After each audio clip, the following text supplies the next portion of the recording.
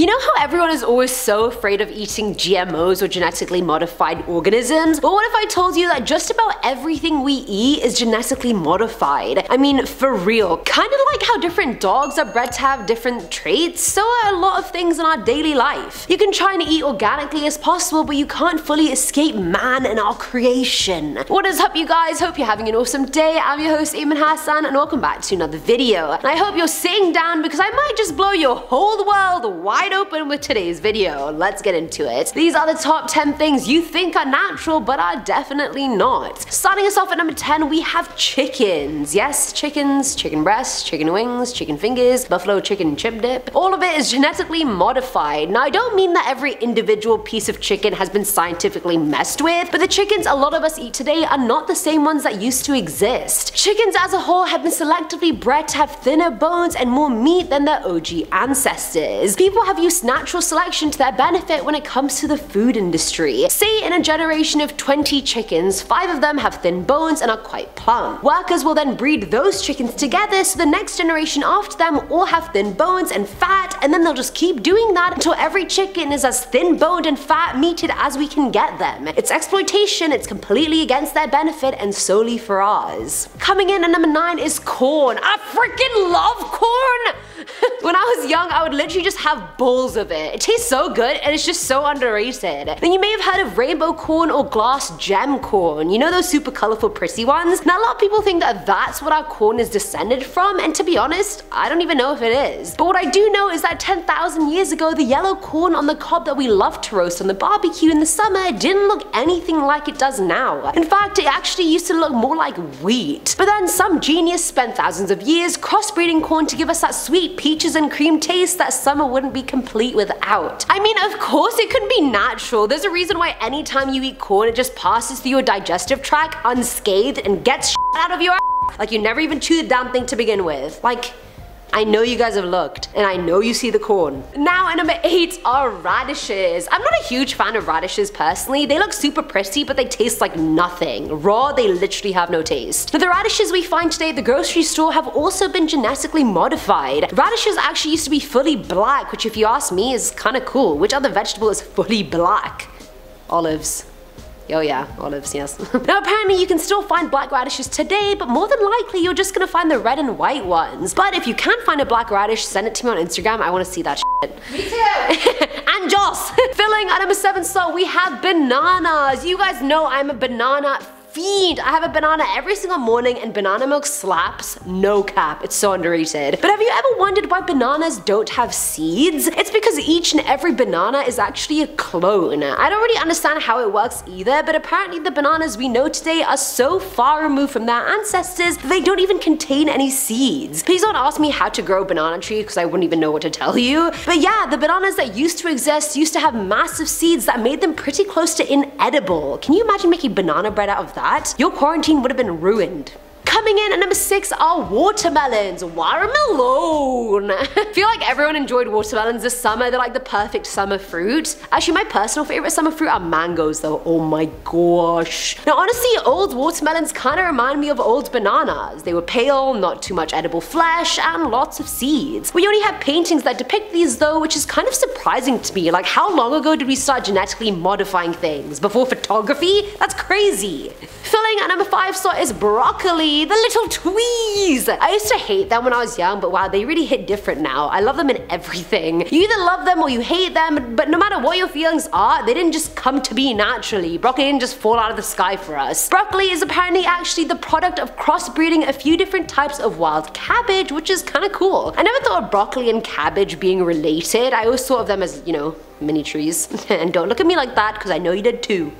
Now at number 4 are peanuts. Not my personal favorite nut variety. I like cashews or pistachios myself. Now peanuts are literally everywhere and in everything, and I feel really bad for everybody who has a peanut allergy because I can't even imagine how many foods you have to avoid. But yeah, today's peanuts are actually a crossbreed between a couple different older species of nuts. Arachis ipaensis and Arachis duranensis. It's funny because when you look at pictures of these plants, you would never think that they were types of peanuts. They look more like buttercups to me, but What do I know? I just had, you know, a lot of experience on Farmville, but whatever.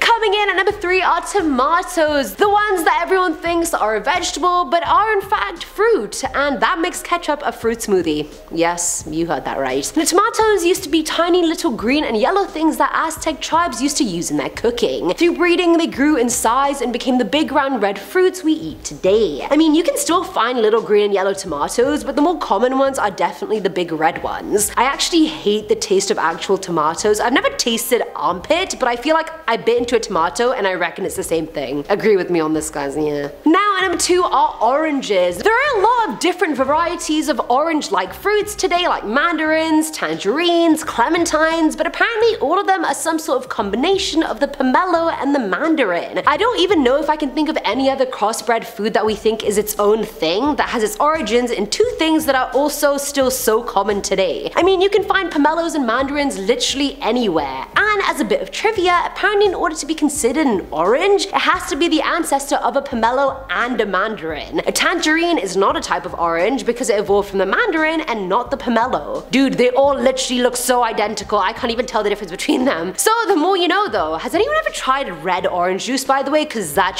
slaps. I love it. And finally, at number 1 is grapefruit. This one is kind of an extension of the last point. Now, grapefruits were somehow accidentally created in 1693 when Captain Shattuck planted pomelo seeds too close to an orange tree. Over time, these 2 fruits cross-pollinated and gave birth to the grapefruit. It wasn't actually discovered though until the mid-1700s by Reverend Griffith Hughes. Once the Reverend realized what happened, he named it the forbidden fruit. And as a Reverend, he must have been pretty damn afraid of eating it if he decided to name it the forbidden fruit. It was renamed in 1814 to the grapefruit because they look like little grapes when they're still that tiny. And that is it for today's video, guys. Now I'm going to be doing some comment shoutouts from my latest video, top 10 people who stumbled across valuable artifacts. This one is from Jason Lee, who says, "Amen, I love your southern accent." Well, thank you, Jason. I appreciate you. The next one is from Timothy A. Schiller, who says, "Wait, were you always that tall, or are you wearing high heels?" Okay, well, I think from that video, I was just standing on this new block that we have. Today, I'm standing on the block and I'm wearing heels. I was not always that tall. I'm 5'4". I just have a little booster seat. This one is from Kevin Owens, who says, "Great video. PS, have you lost weight? Either way, looking good as always." Now I know, I'm sure Kevin meant this in a complimentary way, but so many people have commented asking me if I've lost weight. No, I haven't. If anything, I've gained. But it goes to show how many people comment on my weight, and I never asked for any of your opinions. So yes, thank you for noticing. I haven't lost weight, but yeah. I hope you realize when I started getting all those body shaming fat comments, I literally actively tried to lose weight just so you guys would stop commenting that I'm fat. I read every single one of your comments. Everyone does on YouTube. Don't be a hater. The next one is from Kana Lopez, who says, "This is to Eamon, and all I want to say is that she is the one who really makes the mood better for the video. Also, I hope you read this on your next video." Well, I'm reading it right now. Thank you, I appreciate that. Some videos are kind of hard to do, but I'm glad I can make it entertaining for you guys and that you like it. And that is it for the comments, you guys. Thank you for all the comments, and try and read as many of them as I possibly can. As always, I'm your host, Eamon Hassan, and I'll catch you in the next one. Bye! Things... Oh. Chickens as a whole... Chickens as a whole... Chickens as a... That... As a whole...